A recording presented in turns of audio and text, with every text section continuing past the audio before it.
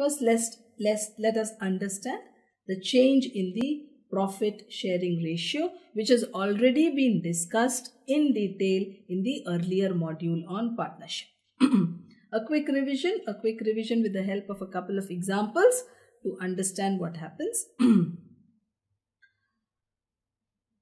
Here SR is equal to OR minus NR. We are saying the sacrificing ratio is nothing but the old ratio minus the new ratio. Old ratio, the ratio that the partners had before the admission of the new partner. That is the old ratio. Then when the new partner comes in, now there is a new ratio amongst the partners. This old ratio minus the new ratio, when that is positive, what we get is called the sacrificing ratio. If old ratio minus new ratio, in case in any situation on the admission of a partner, is negative, it would mean that there is a gaining ratio. What it would mean is that with the admission of a new partner, there has been a reconstitution in such a manner that one of the old partners also stands to gain in future. He is getting a greater share of the profits in future. That is also possible, though usually more often when a partner comes into the partnership, is admitted into the partnership, the old partners sacrifice some share towards the new partners, to the new partner who is coming in. So what is sacrificing ratio? The old ratio minus the new ratio is the amount of sacrifice which is made, and the sacrificing ratio is actually the ratio of this sacrifice which is made. Let us take an example. A and B are equal partners. C is admitted into the partnership for 1/5 share. What would be the new ratio and what is the sacrificing ratio? So what was the old ratio? Equal partners. Old ratio was therefore half and half. For this is A and B. What is the new ratio now? Since C is admitted for 1/5, C's share is 1/5. C's share is 1/5. What is the remaining share? Remaining share is therefore 4/5. If nothing is mentioned, the profit sharing ratio among the old partners will be the same as it was before the admission of the partner. So 4/5 would be shared equally. 4/5, half of 4/5, 4/10, or 2/5, and 2/5 would be the new ratio of the old partners. New ratio of the old partners. 2/5 and 2/5. I repeat, this entire discussion has been discussed in detail. This entire change in profit sharing ratio, sacrifice, the gain, etc. has already been discussed in our earlier module in partnership. Nevertheless, here C is admitted for 1/5 share. Balance remaining share is 4/5. The profit sharing ratio among the old partners continues to be the same between them if nothing is mentioned. Therefore, 4/5 will now be shared equally between A and B. Therefore, that becomes 2/5 and 2/5. 2/5 for A and 2/5 for B. So, the new ratio is now 2:2:1. 2/5, 2/5 and 1/5. If we deduct what is the sacrifice which is made, the sacrifice which is made is if we take a denominator of 10, what are we doing? We are doing old ratio minus new ratio. So half minus 2/5. Take 10, therefore we get 10 divided by 2, 5, 5 minus 5, 10 divided by 5, 2, 2 into 2, 4. That gives us 1/10 and 1/10. So the A has sacrificed 1/10 of his share and B has sacrificed 1/10 of his share. 1/10 plus 1/10 added up to 2/10 being 1/5 being the share of C. Therefore, what is the sacrificing ratio? The sacrificing ratio is 1/10 is to 1/10 or 1 is to 1.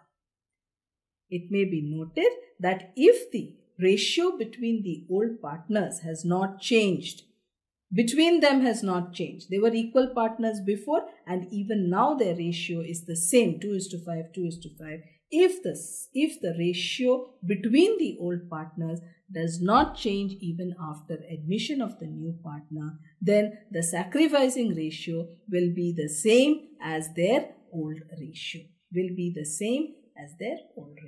Though we worked this out and concluded that the sacrificing ratio is 1:1.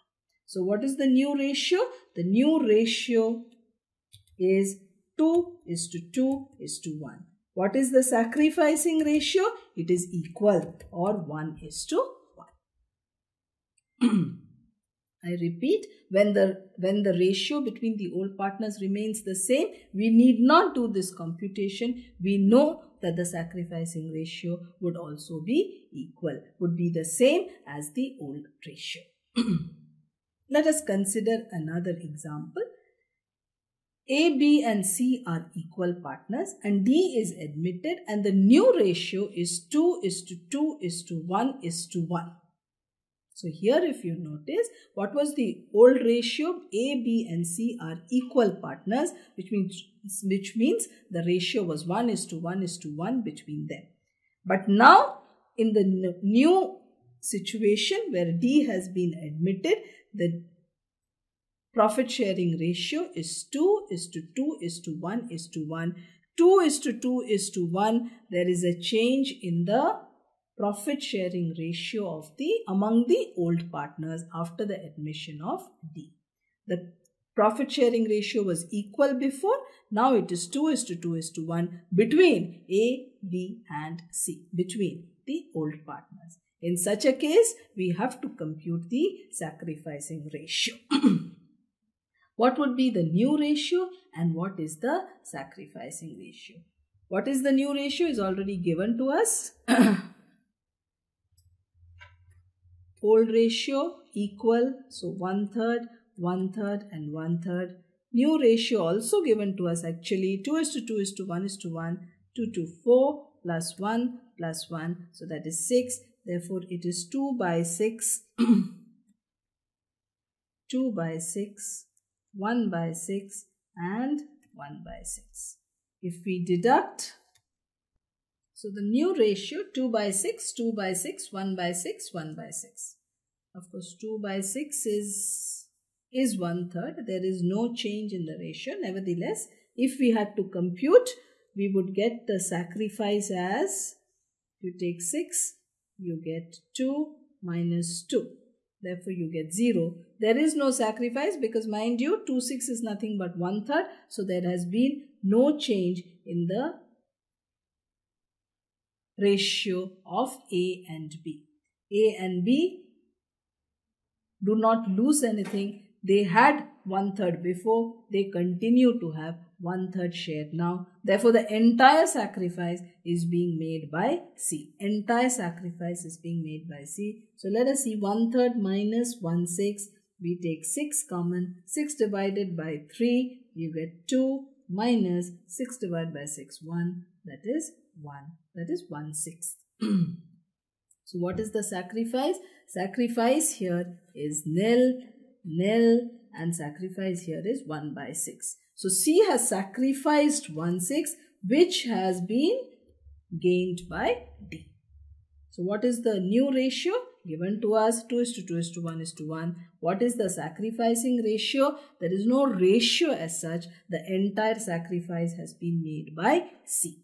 So, if there is any adjustment with respect to goodwill, if there is any adjustment with respect to revaluation of assets and liabilities, then only C needs to be compensated in case of any profits, any gains. A and B will continue to get the same continues to get the same profits, same share of profit, and need no further compensation.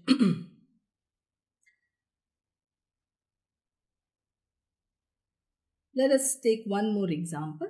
A and B carry on business and share profits and losses in the ratio 3:2. Their respective capitals are 1,20,000 and 54,000. C is admitted for 1/3 share in profit and brings 75,000 as his share of capital. Capitals of A and B are to be adjusted according to C's share. Calculate the amount refunded to A.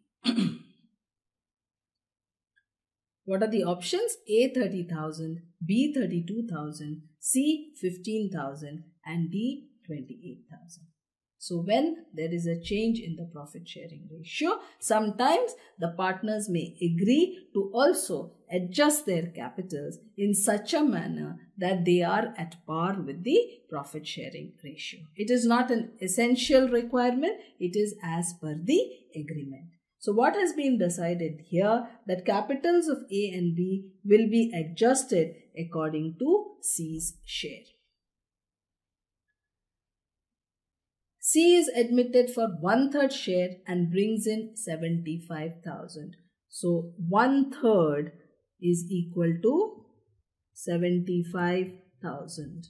Therefore, 1 or the total capital will be equal to 75,000 into 3/1, giving us 2,25,000.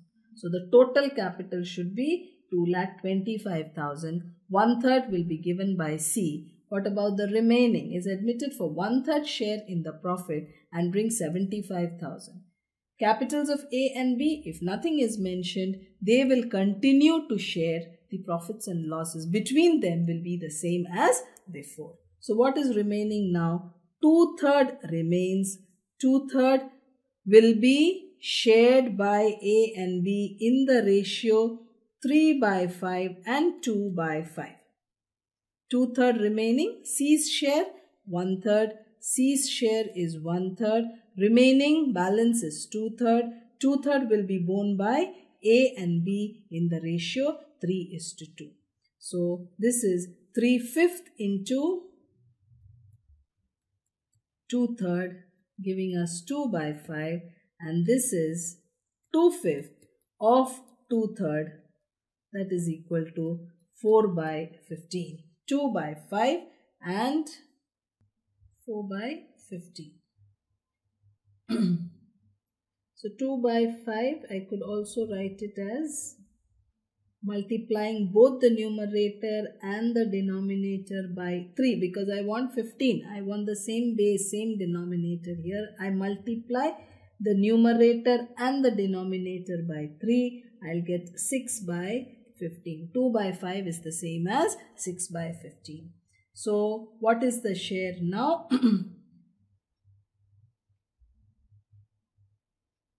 6/15 and 4/15. 6/15 is A's share. What is the total capital? We said is 2,25,000. 6/15 of 2,25,000 will give us 15. If I cancel, this would be 15. 15 6 are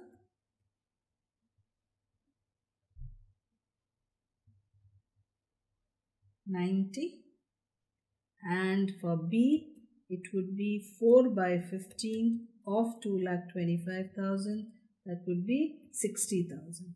So the capitals should actually be A 90,000, B 60,000, and C is already bringing in 75,000. 2 lakh. This is how the 2,25,000 should be there. Now what is the position? As of now, the respective capitals are 1,20,000 for A. Therefore, 30,000 needs to be refunded to A. Currently, it is 54,000 for B. So, 6,000 should be refunded to B. But they have asked us only the amount to be refunded to A. A should be refunded 30,000. B should be refunded 6,000. So, the correct answer in this situation, only the amount refunded to A is 30,000.